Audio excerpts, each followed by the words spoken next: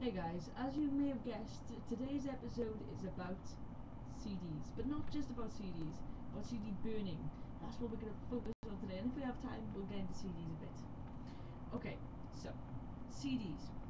CDs were invented. I don't know why you said that. Okay, so the fact of the matter is,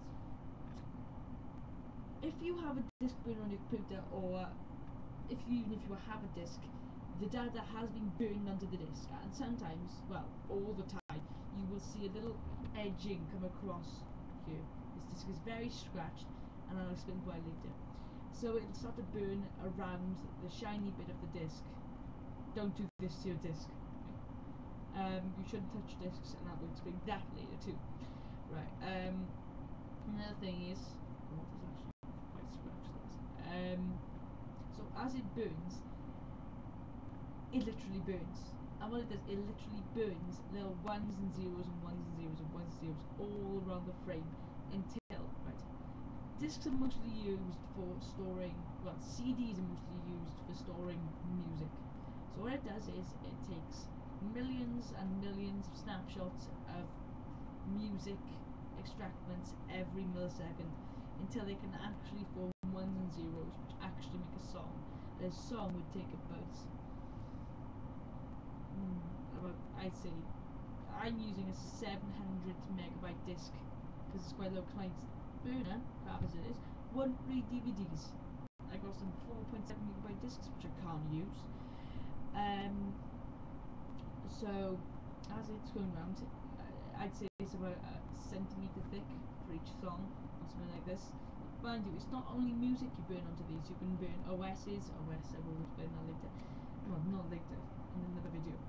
Yeah. And oh god. So it's a bit different for data and music. No, it's a bit different for data, like software and pictures. Well, pictures is basically the same, except it takes a snapshot, which is increasingly smaller, so a millimeter of disk space for a picture. Software, on the other hand, it's also burned in ones and zeros, except it doesn't take snapshots as, say, it just burns round in ones and zeros. They'll actually understand the setup format. As it burns, it literally burns onto the disk, so you'll see a round edge. And I was reading this technique online, and I wasn't sure. I wanted to test it out for the purpose of the video, see if you could actually self-burn them on, because there's this thing you can get which stamps them on, and that didn't work. So I have a really scratched disc. I don't know if you can see that. You don't touch this part of the disc, otherwise things will happen. Now, disc, I will get to the discs now.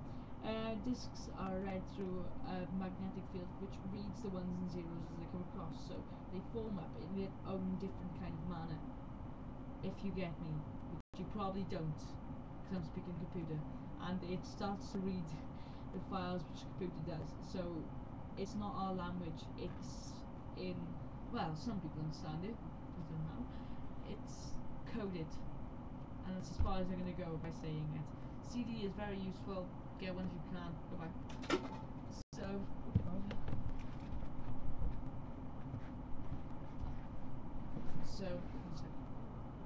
I'm going to break it. Don't break your discs.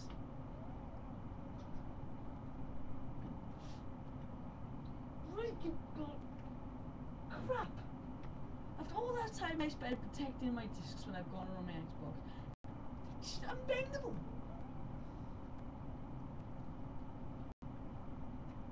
Look, I was going to snap it off to show you what it looks like, but oh, I need that for the thumbnail. Okay, so, thank you. And this is the Computer's father signing out.